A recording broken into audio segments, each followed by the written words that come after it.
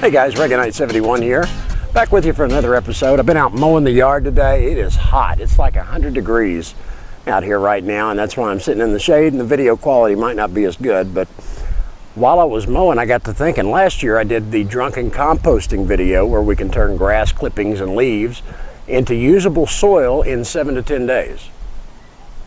One of the things I realized as I went back and looked at it a few days ago is I didn't have a wireless mic, and it was very hard to hear. Because of that, and because we have so many new subscribers, I thought I'd do a quick video on how it's done and do it in a way that you can actually hear it. So let's do that. Now ordinarily, if you just mow your grass and throw it into a pile, you're going to wind up with a big stinky mess that's not really going to break down really well. It might heat up and it might turn to ash, but that's about it. If you use the composting method, let me show you two piles here. These are two compost piles that I've got going on right now. This one right here is about 7 days old. And here's what it looks like now.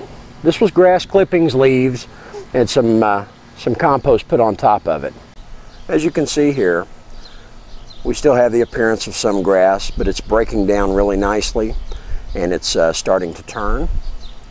Let me show you the other pile now.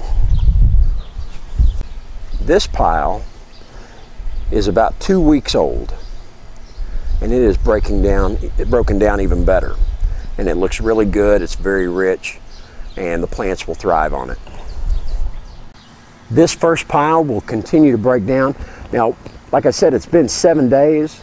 After 7 days of setting up the pile with the tonic, I'll turn it with a little mini tiller. You could also use a pitchfork or just a rake or whatever, but I get the pile completely turned over, and then I let it sit for another 3 to 4 days, and then it looks like this pile behind me. The actual Drunken Composting formula is extremely simple. All it involves is using a can of beer, a can of Coke, and 8 ounces of household ammonia. And that's it. You need a 20-gallon hose-end sprayer. This 20-gallon sprayer will pump out 20 gallons of water over the volume of everything that's in it. So we'll put a can of beer in here, and we'll put a can of cola, and then next we'll put 8 ounces of ammonia in.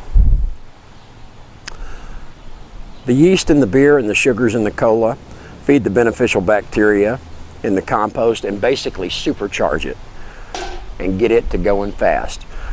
Now, in addition to our tonic for the compost, one of the key ingredients is having green grass, because that green grass is going to heat up and heat the pile. It's going to cook off the seeds, it's going to cook off all the pathogens, and it's going to help everything break down. But if you have one big massive pile of grass and nothing else, then it's just going to sit there and it's going to smell and stink and get moldy and all that, and it's going to fire up real quick, fizzle, and then that's it and turn to ash.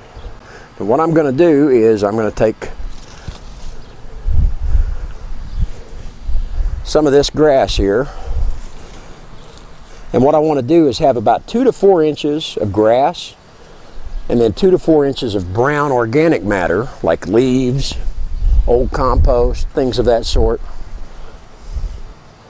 In between each layer, we're going to spray it with the compost tonic, the Drunken Compost tonic.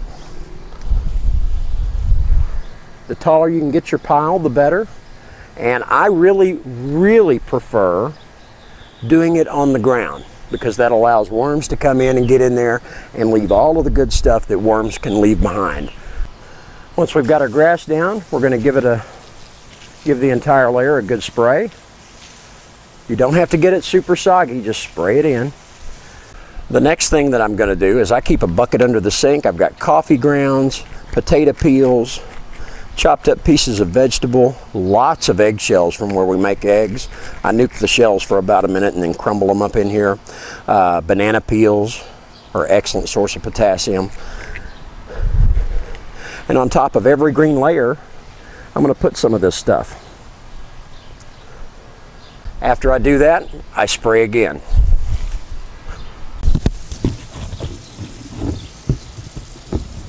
Now if you get a lot of leaves on your property, you could just pile them up next to your compost area and just crumble them in and add them as you go. One of the good things about piling them up is that, they will draw the worms and they'll get a head start on your leaves for you. But short of leaves or anything like that, you take compost, other materials, and what you want to do is get a layer going on here of brown matter. I've about used up all of my leaves from this year, and so I'm going to have to go back to adding older compost on top, and so I'll do that with this other pile next to it.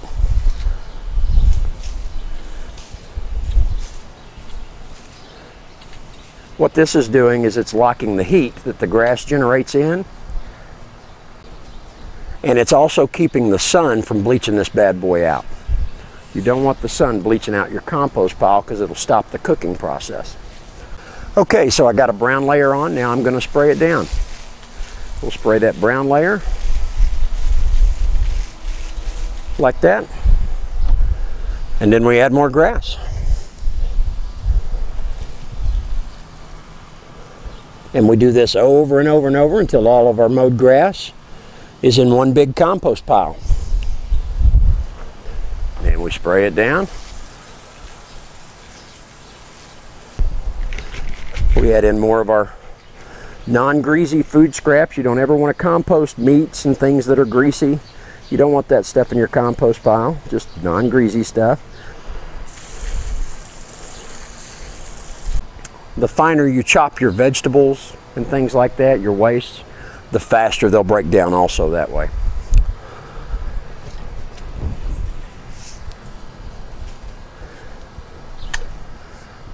Something else that I would recommend that you do is get you a tarp or a piece of carpet or something like that to throw over the very top of the pile when you get done. Because one thing that I have noticed is this draws worms like crazy, and that's so good. But because it draws worms, it'll also draw birds, and they will get onto your pile and eat your worms away. But they can't do that if you cover it with a tarp. And of course the other benefit is it'll hold in the heat, and it will also keep the sun from bleaching it out so fast. We're just going to do this over and over and over in layers until we get the whole thing done. 7 days later, you come back, you turn it with a mini tiller is ideal because it'll really get in there and grind everything up real good. And in about 10 to 14 days from the time you start, this is what you wind up with. Rich compost with some really good stuff for your garden. And it makes a fine mulch to put over it midsummer and to build up around your tomatoes so they can grow more roots. It's drunken composting. It sounds silly, but it really, really works. This is Reaganite 71, guys. I appreciate you watching and subscribing. Thank you so much for your support. We'll see you next time. If you want to turn your grass into rich soil, try the drunken composting method.